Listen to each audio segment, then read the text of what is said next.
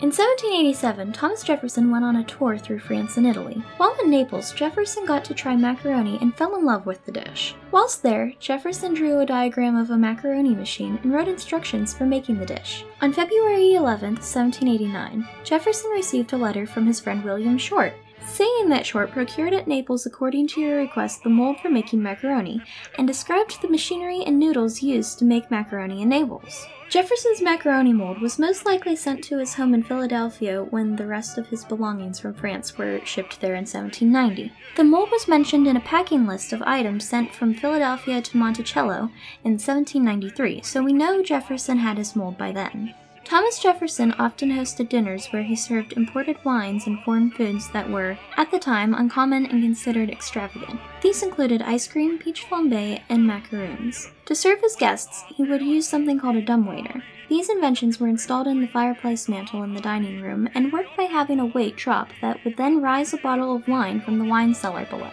There were revolving doors with shelves on them right outside the dining room. These shelves would be filled with food and spun around once ready, revealing to guests their exquisite meals. Jefferson, of course, made sure to serve macaroni in at least one of these incredible dinners.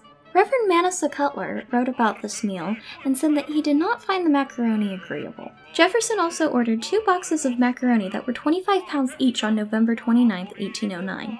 That's 50 pounds of macaroni.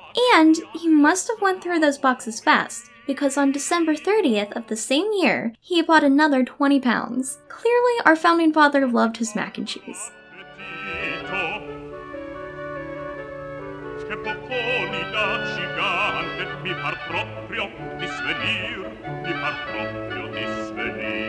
Nel vedere I miei bocconi, mi par proprio di svenir, mi par proprio di